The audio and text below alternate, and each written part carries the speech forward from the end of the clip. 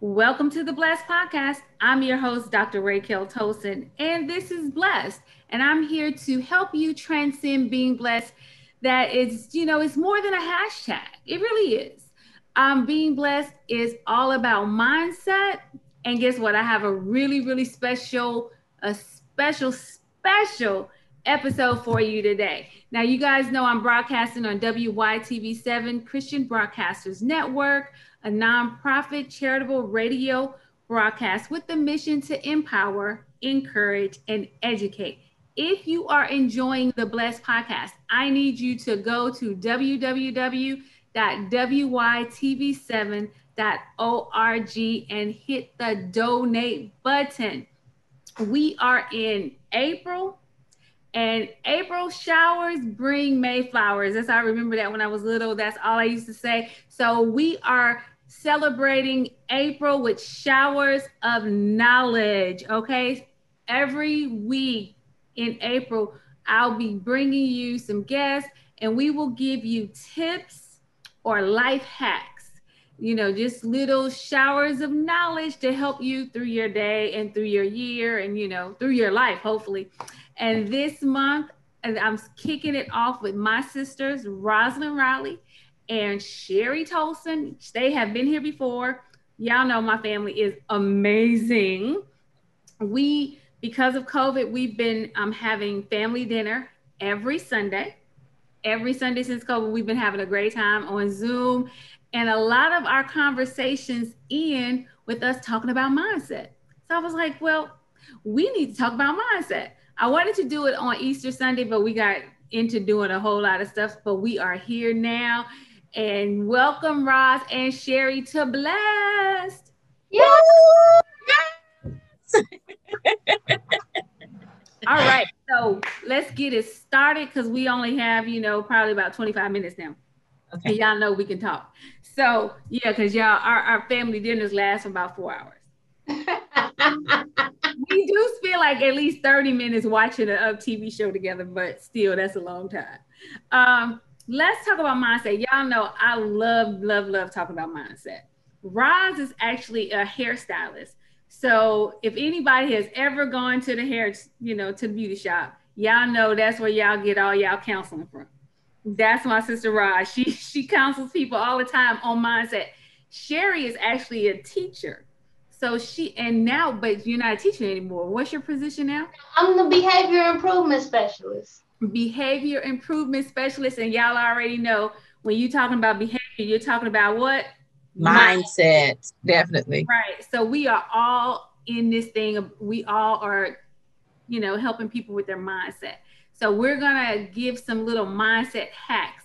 And here's the thing. Just because we help people don't mean we don't need to help ourselves. That's how we're able to help people. Don't y'all agree? I think so. Mm-hmm. Yeah. Absolutely. Yeah, because because I told somebody about mindset. I said, it's like being an alcoholic. They was like, huh? I was like, yep. I said, every day you got to make up your mind. Every day you got to make up your mind. You can't say, yes. Oh, today this is how I believe. Because guess what? Something going to happen tomorrow, baby. That's going to say, you really believe that? You really believe that? Right. Every day you got to be like, this is what I believe. What y'all think? I think what you're saying is right on target and goes into that affirmations, right? Mm-hmm. You have to make up your mind every day, which means you have to tell yourself every day. Right. What are you expecting? Who are you? How do you do things? Whatever it is that you need to work on, you need to write it down and you need to focus on it. Right. Roz, what do you think? Absolutely. Look, biblically saying it says write the vision and make it plain. Right. You other than that, you just got a dream. And faith without works is what? Dead. Anything you put out there, you gotta be willing to put the work into it. And sometimes you need some motivation to do what it is. It's not that you don't want to do it. Right. You need some motivation to keep you on track. Yes. That's all it is. And that mindset is keeping you on track for what it is that you say you want. Yes.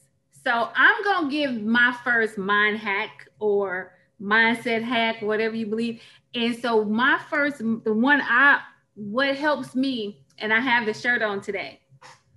It says, God is good and so am I.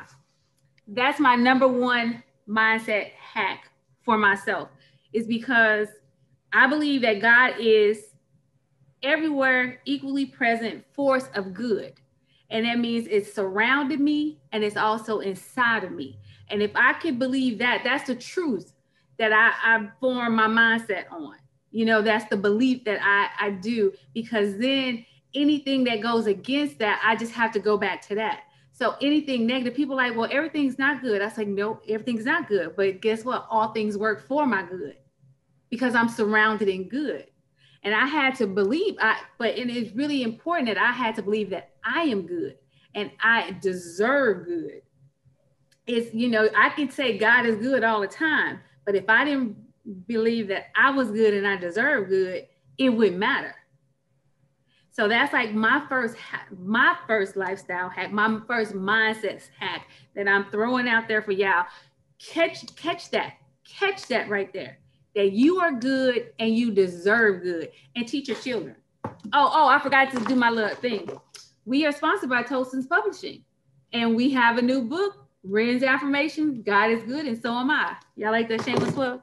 Anyway, but so that was my tip number one. Anybody else want to go with their tip, their mindset hack? Or okay, well, I'll go next. I just finished my master's program at GCU. Yay! And yay!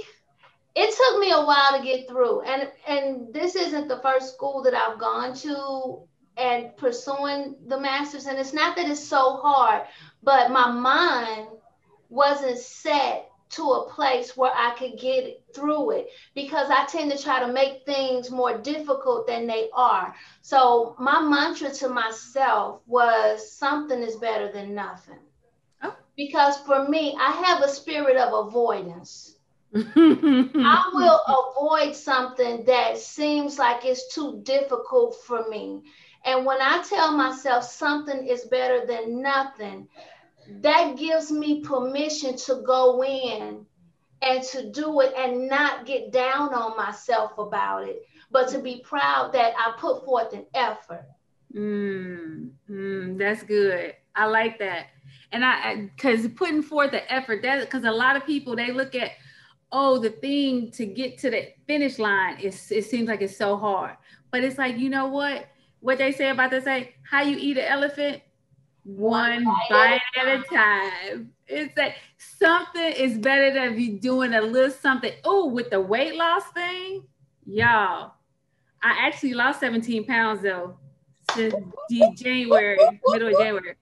Since January, gosh, that is huge.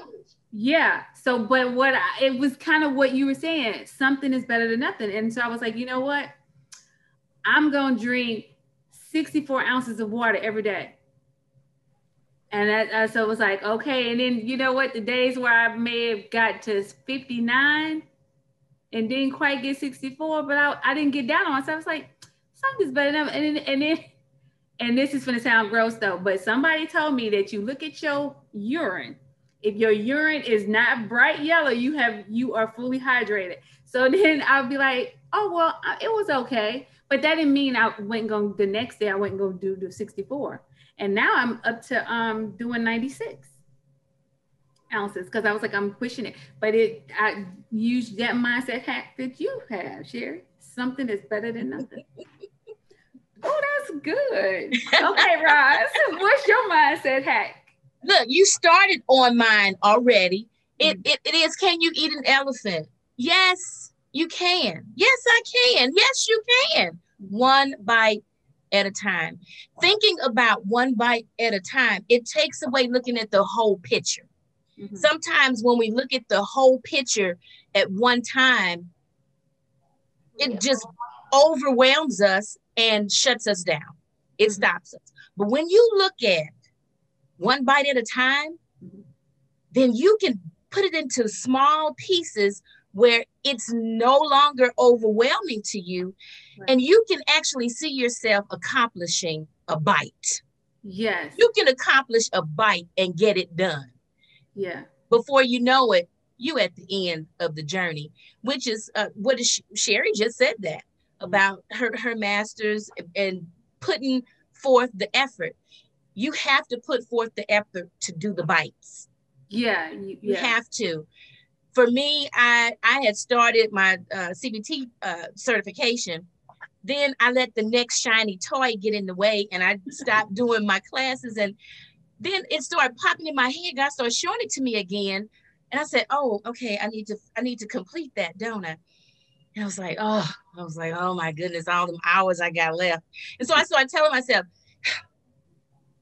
"I can eat an elephant. Yes, I can. One bite at a time. I can finish this certification. Yes, I can." Okay, wait a minute. One Are you doing a power pose right now? Or did you just do a power pose? I did, because that's the way I felt. Herself. So you do that. You I was talking to myself. Yes. Can I eat an elephant? Yes, I can. Can I complete this certification? Yes, I can. One session at a time. And I made a post, put it up on the door of my office. I put it up on the mirror of my bathroom. I went in there. Can I? Yes, I can. It kept it in front of me, kept me onto it. Then I start asking myself, is what I'm doing right now going to help me complete my certification? Oh, so I was holding myself accountable. Yes. That's putting forth the effort. I was about to say that's the effort. Yeah, that's putting forth the effort. And so I intentionally had signs, is what you're doing right now. See, and that's that word right there. Intentional. Yeah. That is a huge word. When you talk about mindset, being intentional. You know what? And I do want to say something to everybody. Like, there is no right or wrong when it comes to for me, I personally believe there is no right or wrong mindset. Because you can have a mindset like that says, I can eat whatever I want, and you just eat. That's fine. But if the intention is to lose weight, then you want to change the mindset. Not that it's wrong, or it just doesn't serve what your intention is. So that's another thing. Like, get out of that whole, it's either right or wrong. No, it is not right or wrong. It's just maybe not right for you at this moment because it doesn't serve the intention that you had. Like, I mean, some people are like, well, there are some things that's wrong. Okay, but instead of being so judgmental with ourselves, because that is, when we judge ourselves, it's hard to do anything, because then we start feeling like we're worthless, and it's not going to work anyway because I'm worthless, or nothing works for me, and yada, yada, yada. You get into this whole negative downfall spiraling, and you can't get nothing done. We are often our biggest critic. Yes. What that's called is a foothold. When you open up that door, you open up a foothold for Satan to use the things that naturally cause you to get down on yourself, to shut down and to speak those things into your life. That's that foothold. And yes, Sherry, we are our worst critics. And let me say, in the term that they use outside of the church, they call it a confirmation bias. So what happens is you start finding everything that says, yes, you were right about that negative belief. Like, see, told you, because something happened, and you be like, that's why it happened, because you're not worthy of anything good. You such and such. And I told you, when something shiny and new come and get you off path, see, you just can't do this, because you start, everywhere you look, you get confirmation that negative belief, or that belief that doesn't serve you, not negative, that belief that doesn't serve your intention, you start seeing it everywhere. Look, that's why it's so important. When Roz was talking, I heard her say, oh, I wrote it down. I put it up. It was there. Like, when I go in my bathroom, I got scripture right there that I can read that will help me to make it through my day. Because when I go to work, I'm not looking for joy. I bring joy with me. And when I come and I'm bringing joy with me, goodness and mercy follow. You better preach the word. That's how we roll. That's how we roll. You know what? Listen, let me tell y'all, let me share, because when you were talking about the next shiny thing, so everybody knows I'm a writer. And being a writer, a creative person, period, it was songwriters, like even to like everybody has a notebook or they have some papers everywhere that they start on something, an idea, and then they get to it and they don't finish and they go to the next thing. That's why you can have people that write songs, they have like tons of songs because they just like leave it. Oh, or my favorite, my nephew Roz's son, who is an artist, and he painted a painting. He's painted a picture, and I wanted it. I was like, I want that picture. He was like, oh, it's not done yet. It's not done yet. And he just leave it there, and he wouldn't go back. Every now and then he would go back to it and paint a little more, and then he just put it aside. And I was just like, I'm taking my picture. I was like, he was mad at me too, because I took it to California. I took it from Illinois and took it to California. He was like, but I wasn't finished. I was like, yeah, you were. This is how it was good for me because it was mine. So it's good. But then I made him come to California and sign his name because he hadn't even signed his name. But I was saying it to say that I have like books and screenplays and all this that all started, but I haven't finished them. And then sometimes I get down on myself. I'm like, why haven't you finished it? But then, I started saying it because it wasn't time yet. You know what? It just wasn't time yet. Because I had to get out that negative spiral. Like, it just wasn't time yet. So when it's time, I'll go back to it. Because, guess what? I finished the screenplay for I Need a Christmas Angel. Awesome. Look, and you mentioned something earlier, Ray, where you said all things work together for my good. And that's absolutely true. I'm one of those people that look for the silver lining in things. When you say bad stuff, it's really not bad because it does work together for our good. A lot of the things that we consider negative that happened to us in our lives helped form us into who we are today. Mm-hmm. I was exposed to a lot of death early growing up and dealt with that really early in my life. Now I help people with grief. I got a grief support group that I facilitate once a month, helping people through their grief processes. Had I not had all of that grief going on and having to deal with things so early on in my life, I wouldn't have been shaped to be able to work with people on that level. From it doesn't matter what type of grief they have, and from grief of a loss of a job or grief of this, I understand grief and how to help them through that process. Yeah. So everything that we've gone through shapes us for who we are right now. And sometimes the things that we haven't finished, we haven't had all the experiences yet that we need in order for us to complete those processes. That's good. That was good.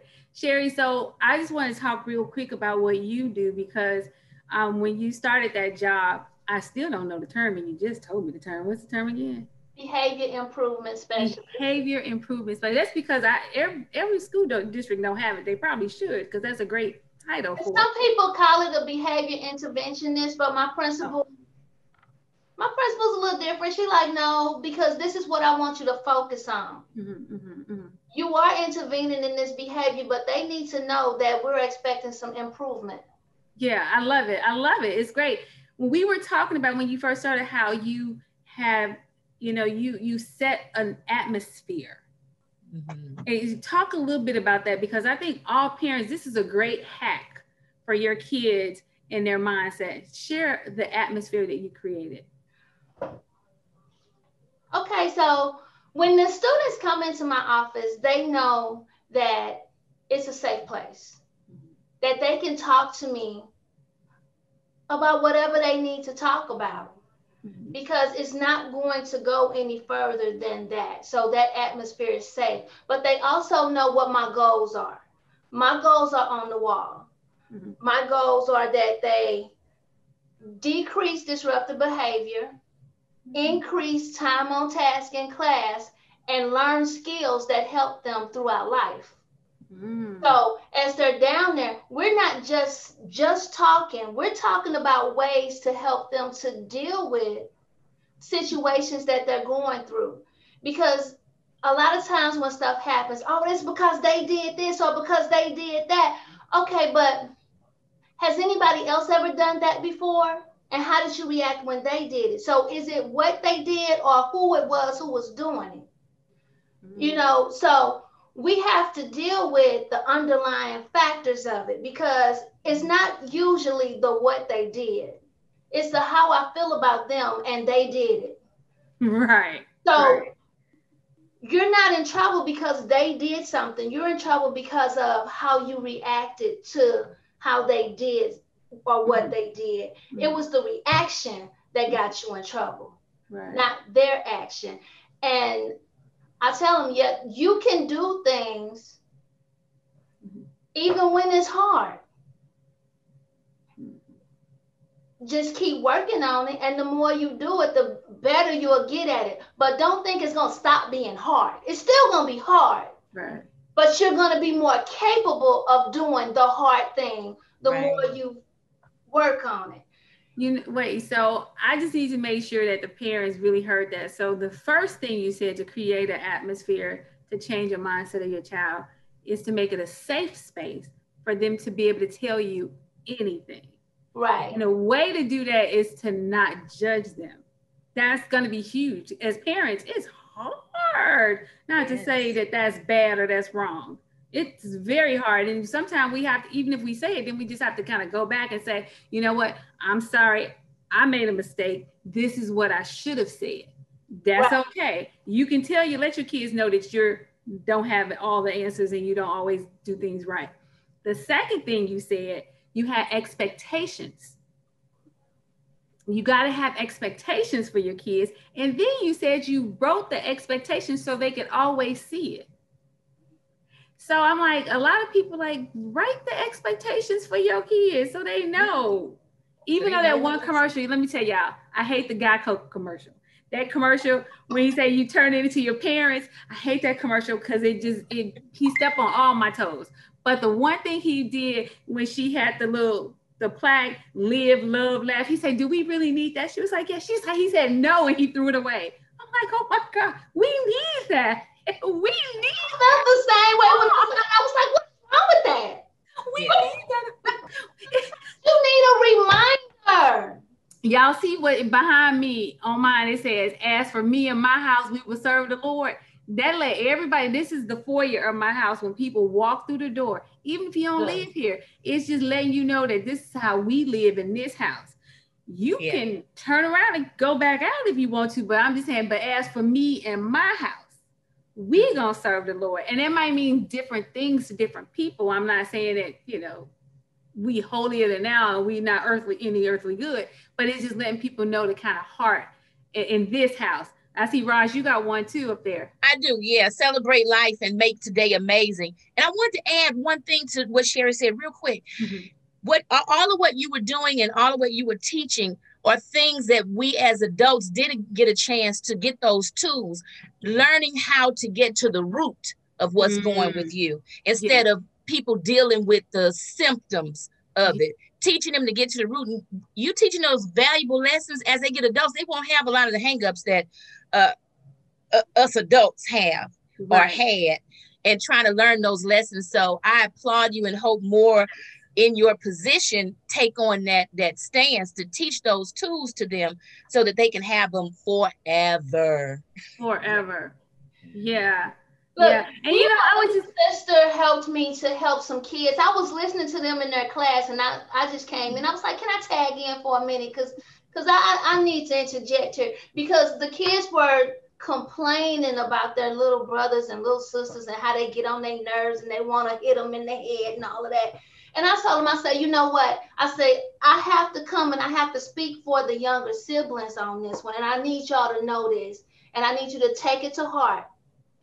They are bothering you because they look up to you, they love you, and all they want is to be with you. So when they start getting on your nerves, I'm gonna need you to understand that it's because They want to be with you so much. And they were like, what? I said, yeah, as much as they're getting on your nerves, it's because they love you and they look up to you. Mm-hmm.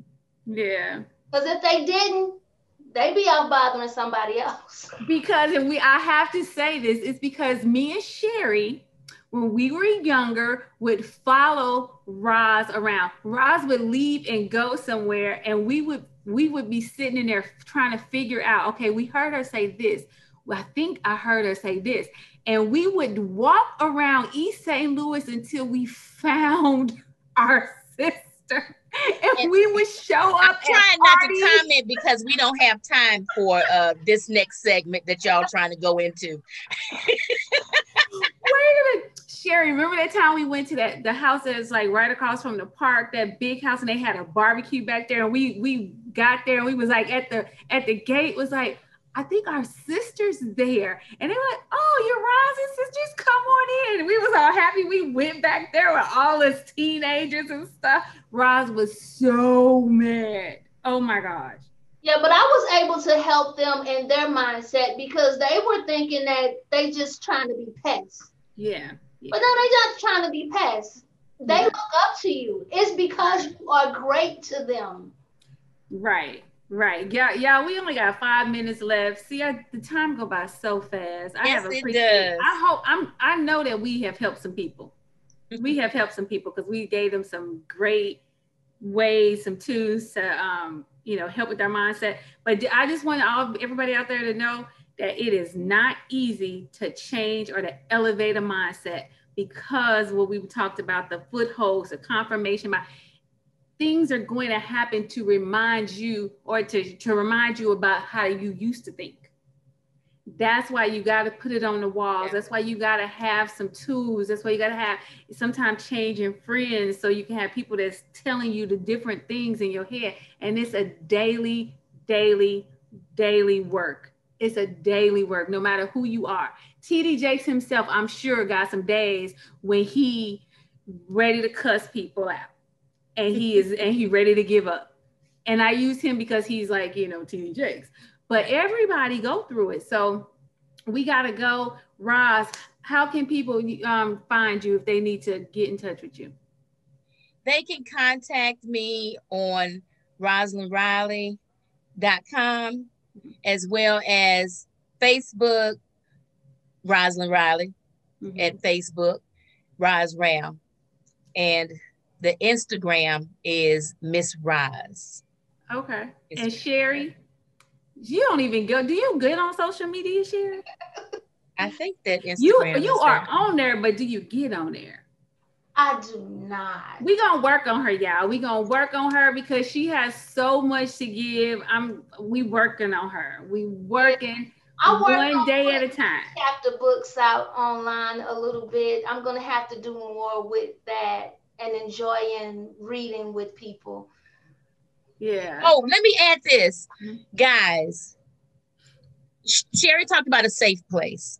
Make yourself a safe place. When you mess up, do not beat yourself up. Make yourself a safe place. Instead of beating yourself up, say, okay, thank you for reminding me. Let's get back on track.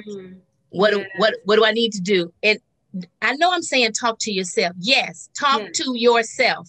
That's the voice that you hear most.